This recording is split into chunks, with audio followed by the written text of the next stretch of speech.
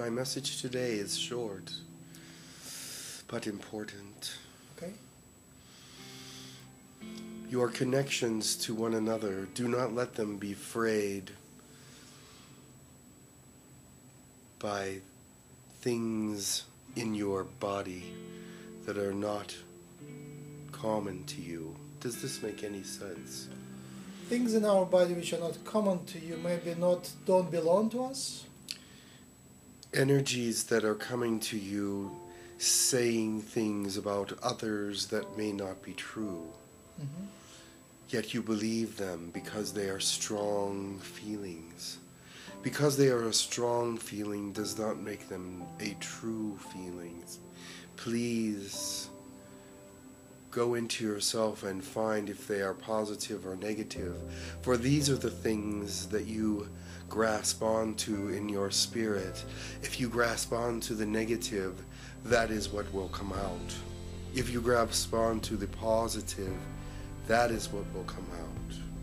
Do you understand? These things that come into you, thoughts and negative ideas that other people are trying to harm you, or there's things wrong, or there's someone is betraying you, please find the truth before you take action.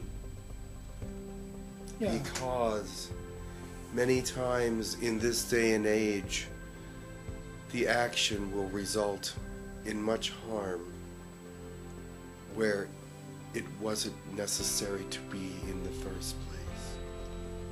So delay speaking negatively, delay acting negatively. Until you know the truth. Perhaps asking questions would be a better way to broach the subject than attack. Do your homework, do the research, and if you just read something in electronic mail, call the person, ask them what do they mean. Correct. There are many such problems happening on your planet where people are attacking one another verbally when none is needed. It was a misunderstanding, or the information was incorrect, or the intent was not meant as they took it to be. That's right.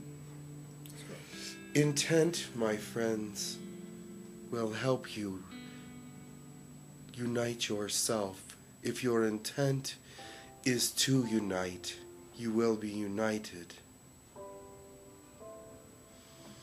This is very important to us, that you shine your light and connect instead of disconnecting. This is not the will of the light, the goodness, the Father, any of those spiritual beings that you believe in. Believe that you should be connected by the light and not disconnected by the darkness or the negativity. Please grasp that even sometimes when you're not aware of the negativity, it can be coming out of you and poisoning others. Be aware of who you are and what you are doing. Be aware of the atmosphere around you and how you can change it or make it better or worse. You have much control of this world in and of yourself. You can make yourself a positive being, and that will help unite and cause others to be positive. And when you're negative, causes others to be negative as well, or uncomfortable at the least. Do you understand, my children? Yes, people ask, isn't it fear of fear? We sort of say, be afraid of negativity, and it by itself is a negative statement. Yes. You must not fear negativity.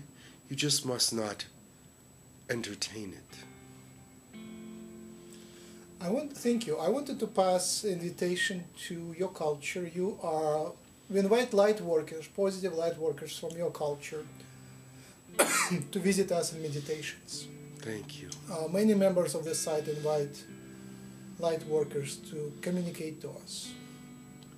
Yes, we received many requests. we do come to you, and we do pick you up in your prayer times. Yes.